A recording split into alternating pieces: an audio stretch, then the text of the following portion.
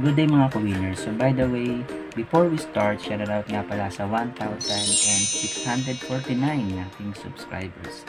So thank you so much.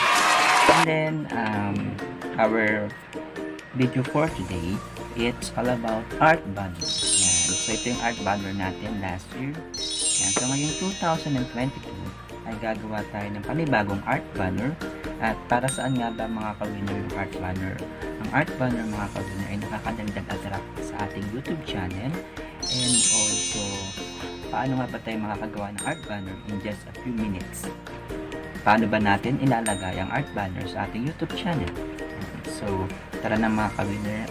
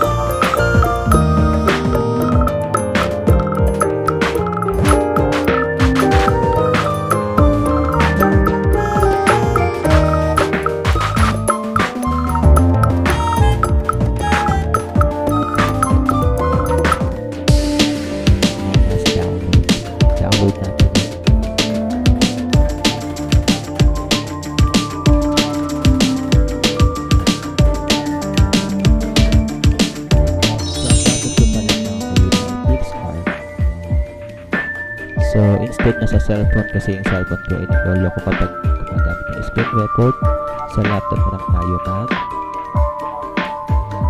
mag-edit using our picsart. So, ito yung nakuha natin o na-download natin YouTube guide. YouTube, text, and logo save area. Yan. And then, ang gagawin natin, kukuha tayo ng ating background. Depende sa inyo kung ano yung background na gusto nyo ilagay sa inyong YouTube channel. So, I choose that. And then, make sure mga ka-winner, click natin itong capacity.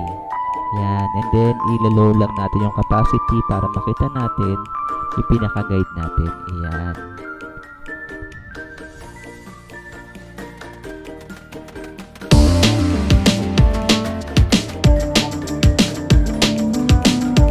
So, wag na natin siya i-check mga ka-winner. Yan. Instead of check, ito ang i-click natin.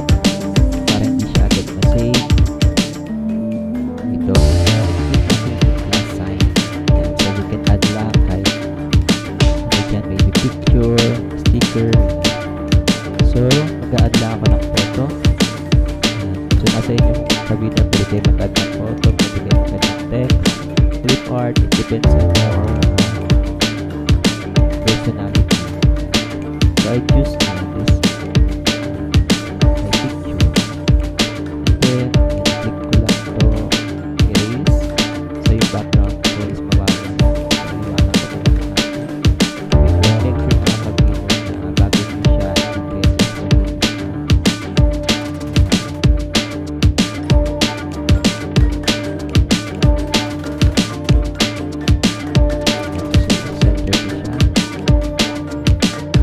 So, itikit pa rin center ko siya para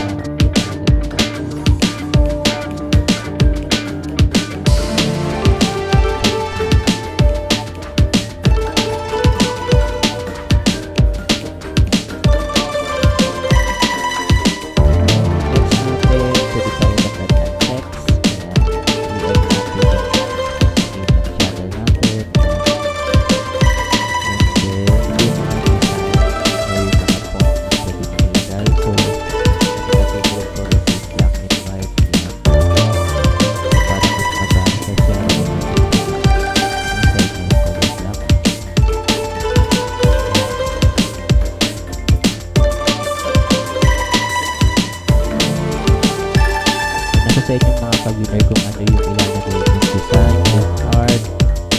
Yan. So, ito ay isang color black.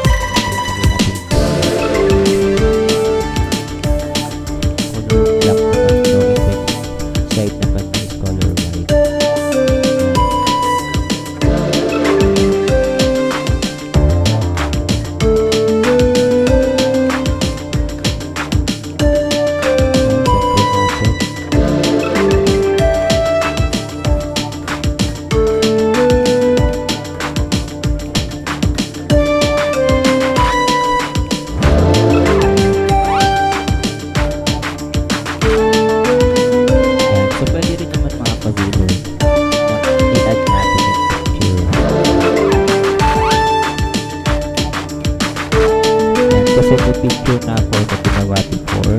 Ayan. So, instead na text yung lalagay dito na lang picture. So, i-crop ko na lang siya.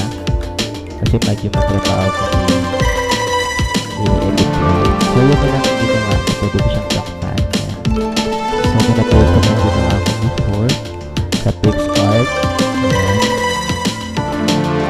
Para may design. So, ito na lang pwede natin gawin mga kawinner.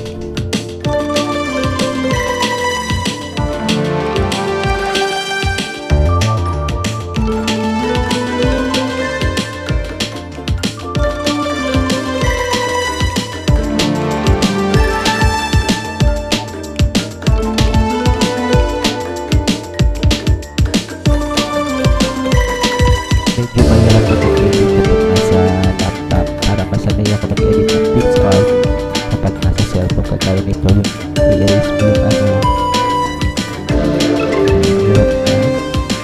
yun nga lang kapag nag-screen record ako sa cellphone ko, mahirap ko siya mag-lock. Hindi siya mahirap ko nito. Depende mga kawinner kung ano yung mga gusto nyo ilagay dyan para makakita ng mga viewers sa ating YouTube channel. Yan, so nag-upload ko siya. And then, nag-add na lang tayo mga kawinner. Yan, ng mga icon, nag-download na ako ng mga application like YouTube. I-add ko na lang siya para hindi ako na pwede i-follow or subscribe. Yan, so nag-add ako ng YouTube. Then, click ko na lang yung Google, yung IG, and also yung Facebook.